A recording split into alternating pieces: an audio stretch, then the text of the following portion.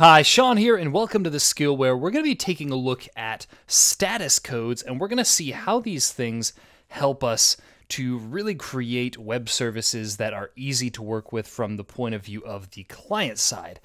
Now, first things first is, what are status codes in the first place? Well, status codes are 3-digit numbers that the server can send back to the client in order to indicate very specific situations. Now, probably the most commonly known status code out there, even a lot of non-technical folks are familiar with this one, is the status code 404. Now, chances are that you've seen this status code when you try and go to some sort of web page or you follow some kind of broken link from a forum and you find out that that page no longer exists. You see, what this status code 404 means is that whatever resource you're trying to access, whether that's an individual article or whether that's some kind of blog post that someone took down, or whether that's a user that you're trying to access by their ID that doesn't exist,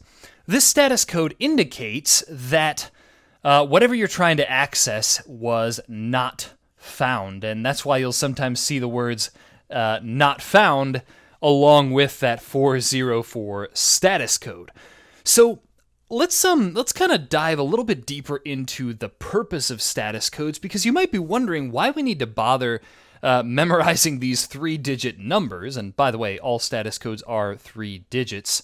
You might wonder why we need to memorize these things when our server is perfectly capable of just sending back strings like not found, right? Why, in other words, why do we bother with those numbers when our server could just say, I don't know, for example, that everything is good, right? Our server could say, yay, the resource was loaded correctly, something like that, right? I'm not even going to write all of that out.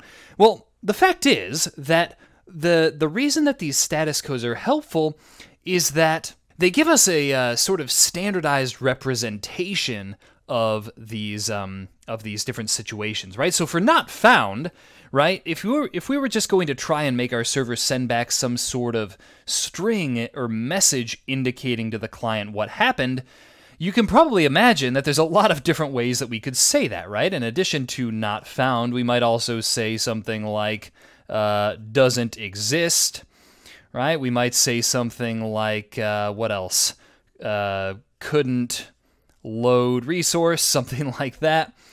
There's just a lot of different possibilities there because, you know, when we start using English words, when we start using natural language to express what are usually pretty standard situations in, client-server interactions, things can start to get a little bit,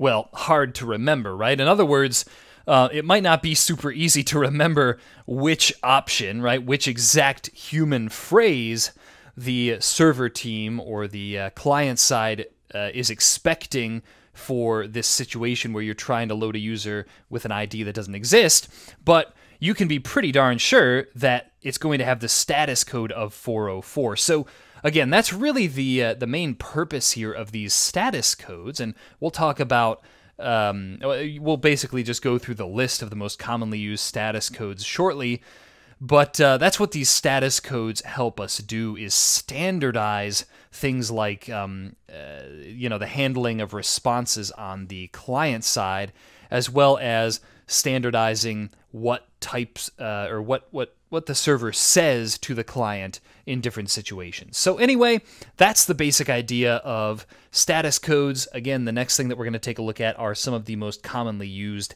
status codes in web services. So I hope this has been informative for you, and I'd like to thank you for viewing.